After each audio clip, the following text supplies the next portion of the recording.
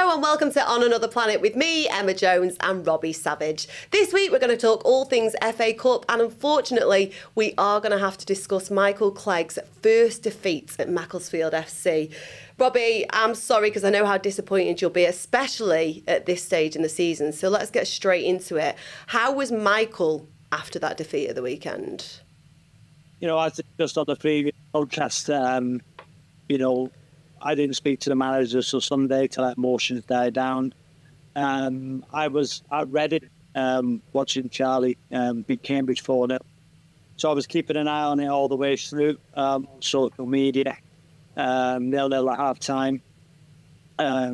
Lost the game 1-0. John Rooney straight up the card. That'll be a 3-game ban start from next Saturday because it takes 7 days in non-league for that ban to come into effect. But yeah, before the game, we were up. It's a tough place to go. You'd have probably taken the points to keep the momentum. Did a good side, but we didn't perform as we could, I'm led to believe. But the manager was calm. Where I've learned, Jones, is usually after the defeat, because a defeat for Macclesfield at these levels is like Man City getting beat. That's what it's like. So usually, I'd have been on the phone, emotion high, but I've had the process to think, do you know what? Let everybody calm down, emotions were high. Sunday morning, we spoke, and the manager's coming in this morning. We're going to go through and analyse the game. We got a couple of injuries. We had a red card, but John can play. We've got, that's going forward with 10 games to go in the league now, and the transfer window closing next Thursday, or week on Thursday. We've now got to have a process in place, right? You got a few injuries. John Rooney's got a 3-game ban. Alex Curran, who's our top scorer, 21 goals, has been out for 4 or 5 weeks, got another couple of weeks. And in your number 10 position, the way we play, John Rooney's got 20 goals. Alex Curran's got 21 goals. So in the most important part of the season, there's 41 goals out of the side there. So do we change system? Do we try and bring in a lone number 10? Or do we try and get a number 10 in? But if you do that, at this stage of the season now, are we going to have to pay over the odds like we usually have to for the number 10? Or do we change it? Do we go to a 4-3-3? So there's so many dilemmas. And at this stage now, as I mentioned last week, players become available. Teams who can't get relegated or can't get promoted, if you try and get, a gem in. We got a defender in from FC United last week, Dan Lafferty, because Lewis Fensom, who's played the majority of the game, fractured his collarbone, so he's been out. So we brought a defender in. And I think what we've got to think now, Jonesy, was 6 players with one side outside the playoffs, one place outside the playoffs. It's so tight. I'm looking at the league table now. Ashton United are in 31 games, 52 points. We're in 6th, 30 games, 53 points. But then the playoff places, Warrington in second, 62 points, played 33. Hyde played 34, 60 points. Marine, 33, 58 points. And Guys is 32, 55 points. So high. We go to Stafford Rangers tomorrow with one of our games in hand, a huge game. But we have to start winning games. Listen, managed at 3 games. 2 great wins, one against Marie, one in the trophy to get us to the semi-final, where we got Gateshead we could talk about after this. But Macclesfield will get beat, and it's how we react. You mentioned that the transfer window is going to close next Thursday, and you have to make these decisions. How imminently do they need to be made in terms of, do you change system? Do you bring players in? Yeah. As director of football, I have to control the budget for my partner, Rob. So because we're a club where we put majority of players on contracts, when the new manager comes in, the manager's being honest, open, transparent with players. And if those players aren't part of his plans, which he's told a few, and then because of the daytime trading model, we know we have had to pay more for players to get them to miss 2 mornings a week. So their monetary income from Macclesfield will be far more than most teams at these levels because they train nightly, so they don't have to miss mornings. And if those players on contracts, for instance, now we've had inquiries for 2-3 players who are on contracts to go on loan, but they will play a percentage of the loan. They can't pay the full amount, so we're going to have a difference. So getting any money in now for those players will go towards new players if we can. So it's such a fine balance in that because the budget next. You know, we brought in Dan Sweeney, one of our ex-players. You know, we paid a transfer fee, and that's taken us, you know, over the budget. So now we have to balance the book. So if anybody comes in now, players are going to have to go out first. But then if players are available now, and there'll be a few teams facing those players, do you get the players in first, hoping the players will go out, or do you make sure the players have gone out first before you bring those players in? The worry with that is, if you wait, that player could go somewhere else. So if you bring the player in, and then the player going out falls through, then you, again, miles over budget. So it's such a fine balance, and it's not as easy as people think. But now we're in a real critical time of the season. One place outside the playoffs, 10 games to go, games in hand. I'd drive the points in the back now, Jonesy, and a FA Trophy semi-final. So, you know, it's a great, exciting state. Emotions are high, but we're going to have to sit down with the manager after this podcast, and then we're going to go through it. Well, speaking about that, Robbie, you obviously play Gateshead on April the 6th. With the transfer window closing next Thursday, what's the situation there in terms of players actually being available to play in the Cup? Yeah. So now the players coming in, obviously the league, we've got to try and get promoted, try and get in those players. So it had massive debate last week on the podcast when I said, right now, I'd take a Wembley place, and if you were guaranteed promotion last year, that's changed. Of course it has. So full focus on getting us promoted, because if you listen to some Gateshead fans, social media, they put their place at Wembley already. You know, again, I would have wanted Macclesfield at home. Any of the 3 teams left, that was the perfect draw. But we can't be underestimated. We're a very, very good side. We believe we've got a chance going up there. It's a fantastic pitch. Not great viewing for fans because it's a rolling back around. But we believe we've got a chance. If you listen to everybody else, get to the final.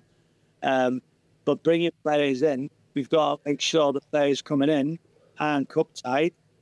Obviously, in the semi-final stage, that will be quite rare if you can find a player now of real quality. You can improve the 11 to come in now. Either those are contracted or they'll be tied. So, again, what player are you going to find now who can improve your 11 who is in cup tied or not on a contract? And if those players on a contract, you know, we've been quoted for player this season, some point of the season, anything between £30,000 and £90,000 to sign from clubs. And it's step 3 football. Listen, we've got a record transfer fee for one of our players to Chesterfield, James Erik, who's been brilliant. But the reason why that was is because, you know, the amount of, you know, money he was on here enabled him to go and get an unbelievable offer at Chesterfield, who looked like they're going to win the National League, and he was accustomed to daytime training. But we're getting quoted for players who train 2 nights a week, anything between £30,000 and £90,000. Right. Even at this stage of the season, means you're going to have to put your hand in your pocket and give them your weekly wage. That's yeah. But we won't do it. We won't do it. We believe we've got an unbelievable squad. But But what can hurt us right now is, we've got one or two players carrying injuries who are playing through the pain barrier. John Rooney's going to be out. Alex Curran is probably 2 or 3 weeks away. We had Brandon Lee going off with a hamstring. Mendy's hurt his knee. So again, we've got quite a small squad as it is. So it's just a fine balance of, do you just bring players in for numbers, the depth, or do you bring players in who can improve the 11? So, yeah, it's going to be an important meeting after this. And a huge, huge game tomorrow, Jones, against Stafford Rangers. I know you've got to get to that meeting shortly, and that's a priority. But just very quickly, how many players are you currently tracking right now? So we've got analysis department. So the manager's swapped in. Hi, Michael. Come here. You're live on the podcast. Please do not swear. Hiya, Michael. My name's Emma. All right. Lovely to meet you, darling. Are you enjoying your time over at Mac? Yeah, here, Craig. Yeah, David. Yeah, it's been good. Been really good. Nothing like putting you in the hot seat, eh? Nothing like putting you in the hot seat. Oh, yes. It's always a bit of pressure here. So just a quick one, Jonesy. This is our podcast. So we're just explaining to Jonesy, now we've got a meeting about players coming in, players going out. Michael's 500th game, I think, is against Bates in non-league football. So it's a process of bringing players in now, but players go out. It's difficult, isn't it? Yeah, really tough. Obviously, with the playoffs coming as well, and not knowing what league you're going to necessarily be in, and their lads now really short-term deals, comfortable where they are, and so it's then deciding if they improve on short-term or long-term, and I think that's probably why we're meeting today. And I guess the other thing you have to consider as well, Michael, is how quickly they are going to fit in with the other members of your squad, because the personality is as important as their talent, is it not? Yeah, but we've always been massive on that. They do away from football. It all kind of affects what goes on, when they come in with us. So, yeah, that's a massive thing. Obviously, we have a few red flags what we're trying to stay away from, which we're keeping out. But I think ultimately we know what type of football team we want to be, and if we can bring people in who can improve us, we'll always look to do that. Well, Robbie speaks very highly of you, Michael, and obviously you've had a few good games to kickstart your time over at Mac. Unlucky and unfortunate this weekend. Can we just quickly get your post-match analysis on what didn't quite click for Mac at the weekend? I think obviously goals change games, and we missed a couple of big chances first half, and then we just had 3 minutes of madness, and we struggled to recover from that. Work's a tough place to go. We were under no illusions when we went there how tough it'd be, and I think when you go, you definitely need 11 men, and you definitely need your A game, and we didn't quite do that. And then, the lads showed character last 35 minutes with 10 men, because game could have got away with it, but we always looked like we might threaten, but just weren't to be. But at this level, you can't sulk. You've got another game Tuesday, so just got to look forward to that now. Absolutely. And we've just been chatting to Robbie about obviously the FA Trophy and what a crucial stage of the season you're at in terms of the league as well, Michael. Without putting you under too much pressure, what are your hopes for the remainder of the season? It's pretty clear to me when you're at a club of this size, you've got to win every game. I think up until we get where we want to go, I think every single football match we've got to be looking at that we've got to win it. It's as simple as that, really. It's probably not going to be that easy to do that, but that's what we want to do. Every time we go on the pitch, we want to win every game, so we'll always prep for that as well as we can. George, looks like that. George, just quickly, Michael's here. The narrative behind Mac before was Michael played against our teams for Warrington Islands, who was second at the minute. It was a big decision for Michael to move because Warrington, he's done unbelievably well. The budget was nowhere near ours, and for him to get Warrington where they were, but that's why we went for Michael. But I think Michael's been surprised of the narrative behind Mac before he came here, the stories, the rumours, what we're all about. I think you'd be pleasantly surprised with just two lads that we thought. Yeah, listen, I heard all kinds of nonsense before I come in, and then obviously Saturday was my first loss, so that would have been the first time of hearing what I'd heard before.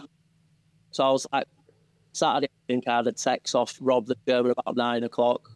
You know, unlucky today, see you next week. And then one off have on Sunday morning saying, enjoy football with your lads. And if you want to catch up at any point, give us a call. If not, I'll see you Monday or Tuesday. Are you sure Robbie Savage sent that?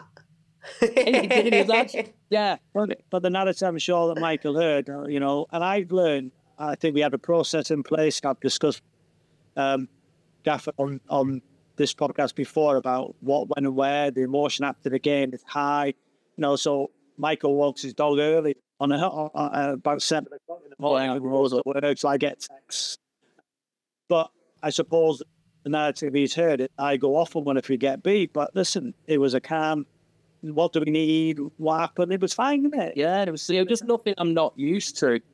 But obviously, you're going to win a story with Macclesfield. We've heard them, but we just treat everyone out with fine, and we just judged it as we come in. Well, Michael, I think it's evident, even from you just being thrown onto this podcast, that you handle pressure very well. So thank you so much for joining us. One more question, a really important question. What dog have you got? A working cocker.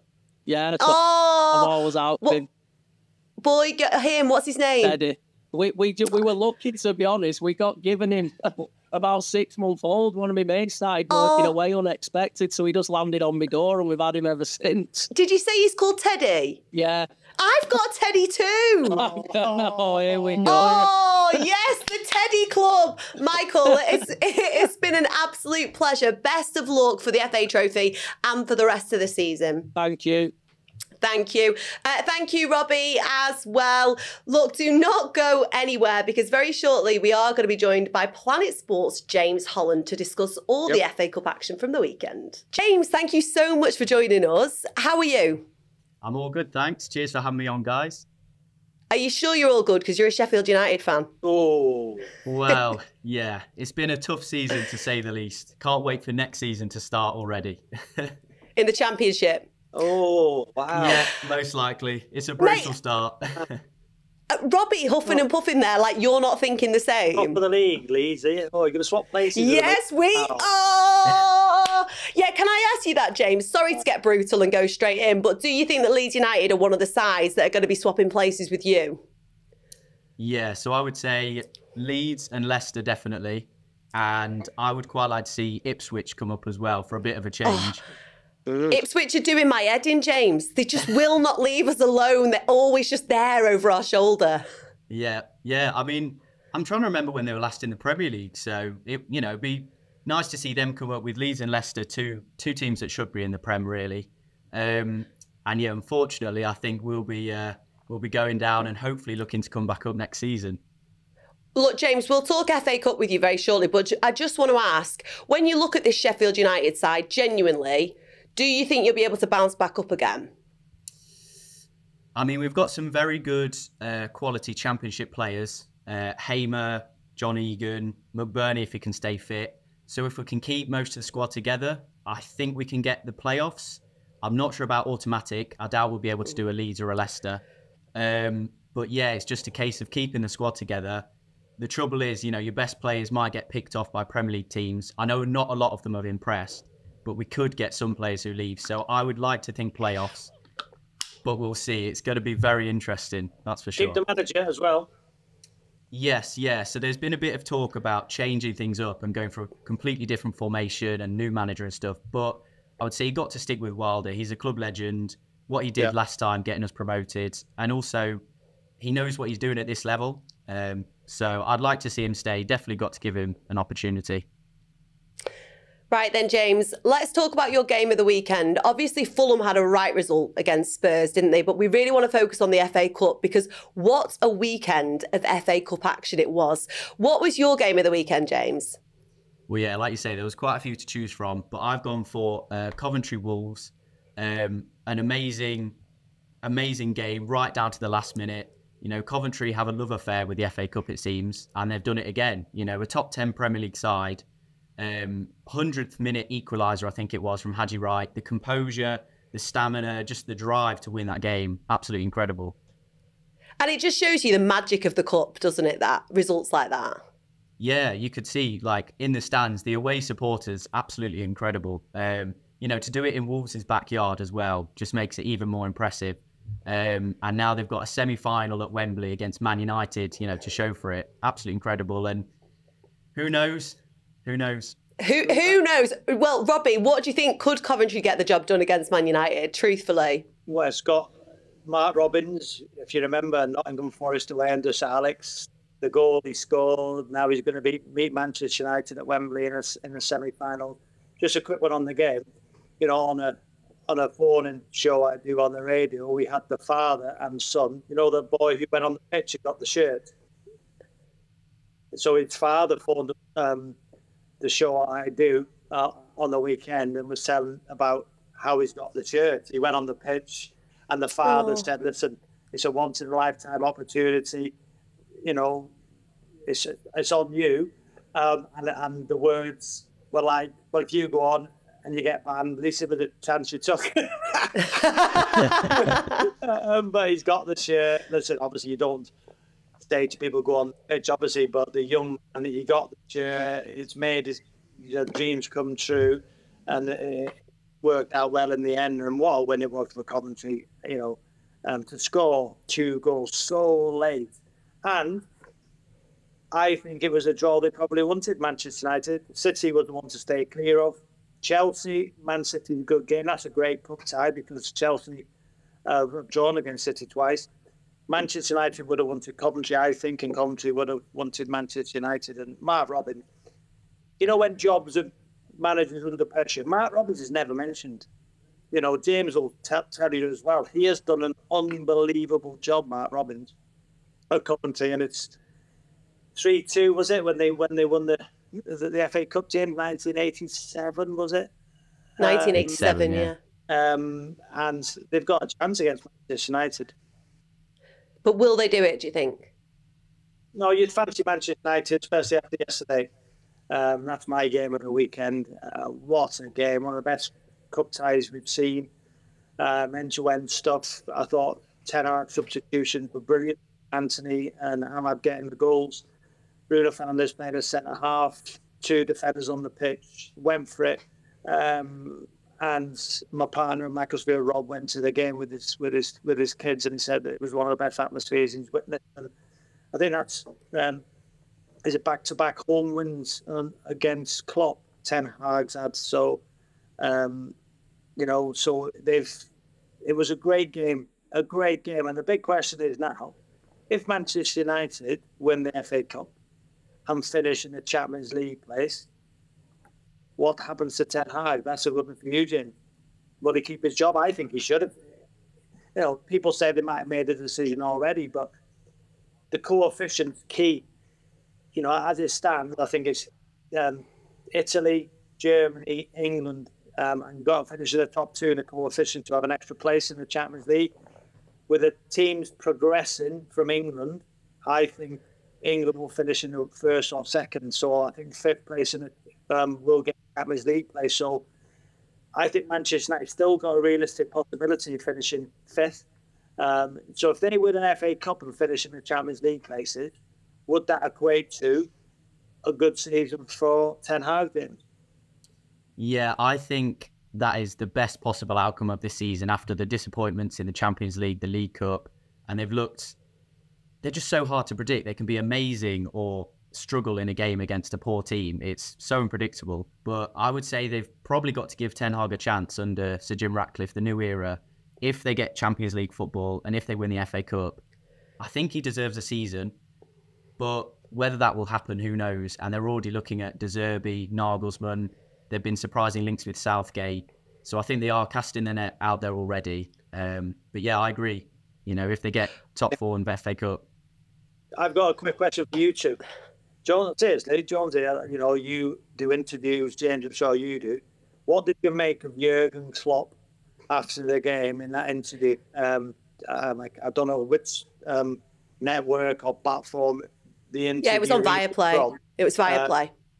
How would you put yourself, if you're in that situation, how have you reacted? Emma, you first. What, if I was Klopp or the person doing the interview? The person. I honestly think that job being a pitchside reporter is one of the most difficult jobs, because you are meeting a manager when emotions are high after a defeat like that. And in that situation, you are expected to ask the questions that people want the answers to. So you are put in a very difficult situation, because you are criticised by fans and viewers who are watching if you don't ask the questions that they want the answers to. But then you also know that you run the risk of rubbing a manager up the wrong way if you do ask them questions and if it touches a nerve. And I think we all know that Klopp can be quite an emotional person, understandably, because there's a lot at stake. You know, this is his farewell season. He'd have loved to have been able to do the quadruple, wouldn't he? And I can see it from both points of view. I think Klopp is really, really passionate, but I think being a reporter, you're doing your job. You're doing the right thing by asking the questions. You can't blame them for asking the question. What do you think, James? Yeah, I completely agree. I think Klopp is loved by Liverpool fans, and a lot of neutrals like the passion and stuff like that. But the one way he annoys people is with these really, really bitter interviews every now and again. And it happened at Dortmund when he was coming towards the end of his spell at Dortmund. He started snapping out at reporters, and that's how people could tell he was coming towards the end of his tether with Liverpool. He seems to get a bit bitter sometimes, and I don't know how I would have reacted. Like Emma said, you know, you've got to ask those questions, but I don't know, it's a bit brutal the way he's snapping out and things like that. It's not nice to see, really, but he's an emotional guy, and it was an emotional game. So, just finally, who do you think is going to come out as the FA Cup winners? Tough question. I don't think you can look past Man City, to be honest. I think they've been here before. Probably be a repeat of last year's final. You know, Manchester Derby in the final, which is amazing. And yeah, personally, I think City will. I don't think they'll win the league. I think Liverpool will win the league, but I think Man City will win the FA Cup. Yeah, that's my shout. Liverpool will win the league? I think so, yeah. That would, what a farewell that would be for Jurgen Klopp. Listen, he's an emotional guy, and as we discussed, if they win the league, wow, what an achievement that would be, especially against this Man City side. Yeah. Man City are relentless, and I think Man City will win the FA Cup. I think it'll be a repeat of last year's final, City United, which was, you know, an amazing occasion. But Liverpool to win the league, well, I think City will do the double treble. Really? Oh, really? You do, yeah. Yeah. Right. Well, James, have you enjoyed your debut here on Another Planet? Yeah, it's been brilliant. Cheers for having me on. We've not completely bored you to death. No, definitely not. Well, it's been an absolute pleasure having you join us. Thank you so much, James. Cheers. Yeah, I'll be back. Cheers, James. Thank you, Robbie, as always. And thank you for joining us here on Another Planet. We'll be back same time next week. See you then.